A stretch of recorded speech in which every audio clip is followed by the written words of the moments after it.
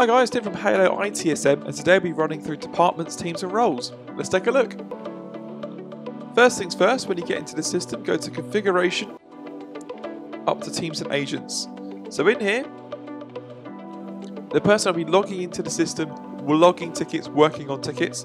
These will be where these are arranged, and then from here you're able to then put these under teams as well. So you can think of these as groups. These could be departments, these could be subsections within those departments. So you could have a first line, a second line, a third line knock, for instance, under a single support. You can also have an IT, a sales team, a HR team, and this is where you would configure these. Jumping into a team, you have configurables within inside these as well, so you have the ability to choose whether or not they're available for certain types of tickets, if they have a certain mailbox going to them, what people they have within those, what roles within the team they have as well. So if you go to edit, then to edit here, you can choose if they're the team leader. Stuff like this would be applicable for approval processes and areas such as that. Scrolling down, you can also choose if there's certain can techs that are available to these different teams. So for instance, a support team would want to say different things in their can text compared to a sales team or HR team, so you can reflect that in here. Going down further, you can also choose what sorts of categories are available per team.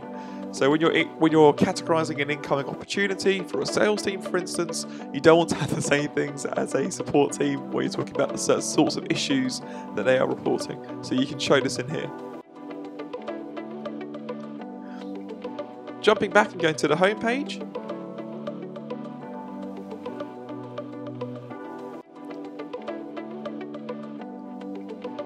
Jumping back and going to the home page, if you go to Organisation, and then to Configure My Organisation, and then to Organisational Chart, in here you can see a visual overview of your entire organisation within the system, how people fall between different teams, who looks after what.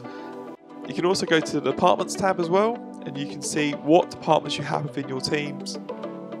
So for instance, you could have a number of teams under a single department, and they would be able to then be reflected in the organisation and have the correct permissions for the specific role they have. Going back to the home page, that's all I wanted to share with you today. Please feel free to check out any other guides we have on HaloITSM. If you want to visit us, please go to haloitsm.com.